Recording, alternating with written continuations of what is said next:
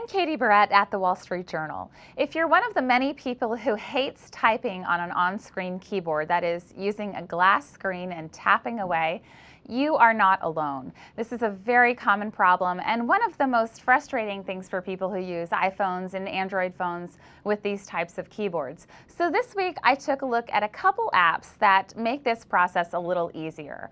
I tested out SwiftKey 3, which is a $3.99 app from the Android Google Play Store, and I also took a look at something called SnapKeys SI.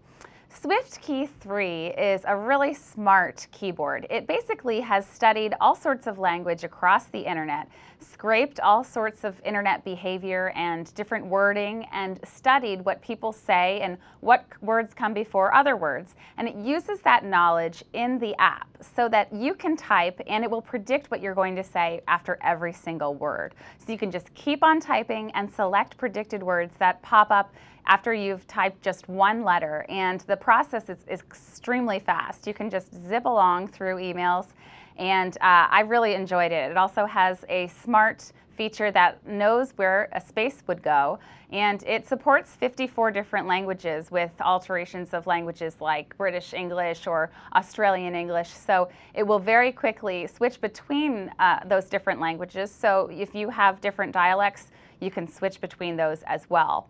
So I really enjoyed using this keyboard. It was easy to pick up and very intuitive.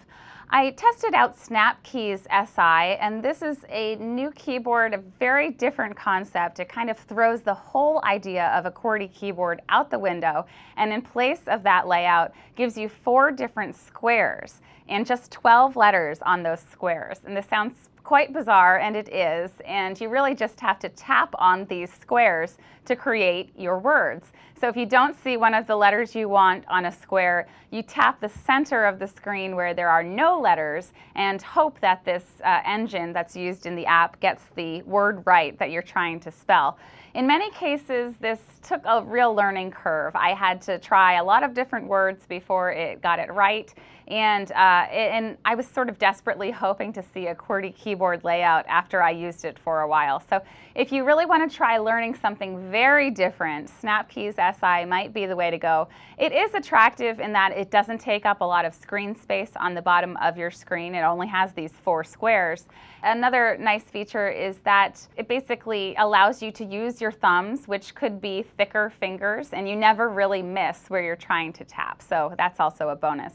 I got a chance to get my hands on the Blackberry 10 keyboard very quickly, and this will be coming out on January 30th. They've incorporated some very cool new technology in this.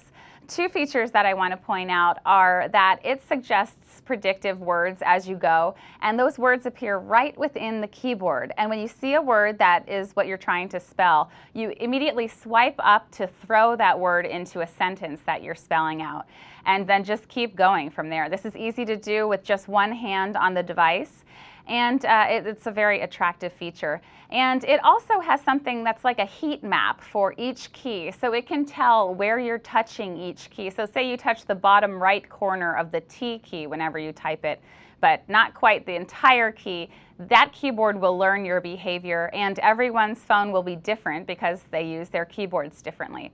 So there are options out there if you're frustrated with the process of typing on glass and making mistakes and constantly having to look down as you walk and use your phone. I'm Katie Boehret at the Wall Street Journal.